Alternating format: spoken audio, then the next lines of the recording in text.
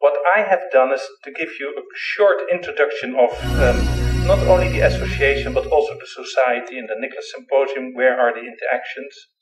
Then I go into a little bit what have we done over the last 20 years in LCH, what have we done and learned in HLH, and then I combine it, and then I do a little bit of an overview, just 3 or 4 slides about research, because I really believe that we can talk and talk and talk, but we have to know why is LCH, HLH, JXG happening. If we know the rationale, or if we know what is happening, then I'm sure we can find a rationale for a cure, and that's what we all want to do. So, you all know about this one. And it's not only here in America, it's in Canada, it's in Portugal, it's in Austria, it's in the Netherlands, it's in England. They are all family associations, and I think the interaction has been wonderful, because I really think that communication is very important. We have to educate each other, and obviously when you work in rare diseases, research is very difficult, because everything that you want to do research on costs money. I mean, that's just the way it is, and we're always very happy with every dollar, every euro, whatever is there. But if you want to have a research assistant or research in the lab, it's going to cost you $35,000 to $40,000 a year. I mean, that's just reality. So I think that with all the help of the associations, we did tremendously well. So the society, well, there are some crazy people like myself, and some other people who are here in the back, who think that histiocytosis is an intriguing disease. And it is intriguing. And, as a parent, you don't want to hear it's an intriguing disease. But yesterday I was talking to the parents of Christopher, who's sitting in the back. And what we did in the last 20 years, we now know how to deal with this disease. We cannot cure them, but we know how to diagnose. Wherever you are, you can go on the net or you can go on the email and contact somebody. I have this kind of patients. I get every week at least 1, if not 2 patients on my internet, on my email. People ask me, they send me pictures, and they said, what should I do? And although it's very nice, because this is the way how we can help.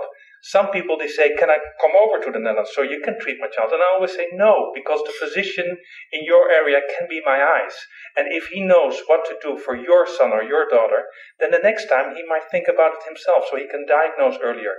I think that has been wonderful over the years. So I think this society, who almost, at the same time as the association was sort of organized, did wonderful. In the beginning, we only talked about 1 or 2 cases at the meetings. It was, more or less talking, we have a difficult case here. But now, when you go to the Histiocytic Society meetings, it's really a lot of fundamental research, because we want to know why are these diseases happening. And I think that, although my heart is in LCH, I think the way that we learned a lot about diseases in HLH has been an example for a lot of other diseases in the world. And then there's this funny think tank, the Nicholas Symposium. There's this family in Greece, the Cantianos family, who have their son Nicholas, who had LCH, and they interacted with physician John Pritchard, who passed away half a year ago, and lots of us were there at his funeral, because he has been instrumental in the world of histiocytosis. He diagnosed Nicholas at a very young age and started treatment, and then the father and mother asked, so what can we do? What can we do to give back? And John, with his bright mind, thought, well, let's have a think tank. So every year, about 20 people from all around the world, they are coming to Greece, to Athens. And during the weekend, in beautiful weather, but inside, and luckily with an air conditioning as well, we talk about what could cause LCH. There are 15 people, basic researchers, who've never heard of this disease. They are flew in, and there are 5 clinicians, and they talk a little bit the basics about LCH. And then the people, let's say they talk about, there's a researcher who's doing Epstein-Barr virus, a certain virus. He talks for half an hour about his research, and then for half an hour we have discussions, interactions. Would this be the cause of LCH? How could we find out whether EBV, Epstein-Barr virus, is the cause of LCH? And I think that a lot of the fundamental thoughts came of this think tank, and a lot of those thoughts were put in action into research, which again has been funded by the association. So I think the interaction of the 3 groups has been one of the highlights in my own career. I think this is wonderful. So when we talk about histiocytosis, what are we talking about? Because it's a terrible word, histiocytosis. I think it's so difficult, at least for a non-native English-speaking person. Well, there are proliferations of certain cells, and when I talk about the mononuclear phagocytic system, again, everybody here would say, you know, what the heck are you talking? Well, there are lots of cells in our body, but two important cells are dendritic cells and macrophages. And proliferations, whether benign or malignant, of these cells, in combination with specific signs and symptoms, make the diagnosis either dendritic cell, a Langerhans cell histiocytosis, or a macrophage proliferation, the hemophagocytic lymphohistiocytosis. So we need a backbone to make these kind of diagnoses. And actually, one of the first steps of the Histiocytic Society, that was already in 1987, was put in a well-known medical journal, The Lancet, and they made a classification where class 1 was LCH, class 2 was sinus histiocytosis, but also the two histiocytosis, and class 3 was the malignant diseases. This has been very helpful. I think that this was a major step forward, so people all around the world could go back to the Lancet and saw, okay, when I talk about a dendritic cell proliferation, we talk about Langerhans histiocytosis. A little later in my talk I'll come back, because 10 years later we gave an update. We learned more about the cells, we had more biological information, but just as a background. So what did we do? Well, we have, with all those weird people in the world, in the Histiocytic Society, we developed protocols. At the moment we have HLA 2004, we have LCH3, and we developed an adult protocol for LCH, the first on adults, which started about 3 or 4 years ago. Just to go back, dendritic cells, Langerhans cells, it's a group of cells and they all come from the same cell. And just so, that is for us sort of the baseline, why are we talking about histiocytosis? So, proliferations of these cells are called dehistiocytosis, just some background.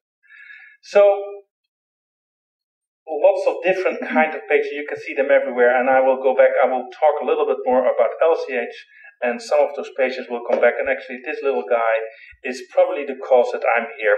He was the first patient with LCH, now 25 years ago, who had this in his gut, and I probably also have to thank him, because he showed me the way what a person can do in the world of histiocytosis has been tremendous. Within the Histiocytic Society, we made sort of agreements how to diagnose. And this is a staining with CD1A, so all the Langerhans cells, when you give, let's call it a kind of a soup, when it's colored red, then you know that there are dendritic cells, that there are Langerhans cells. This is the way to make the diagnosis LCH.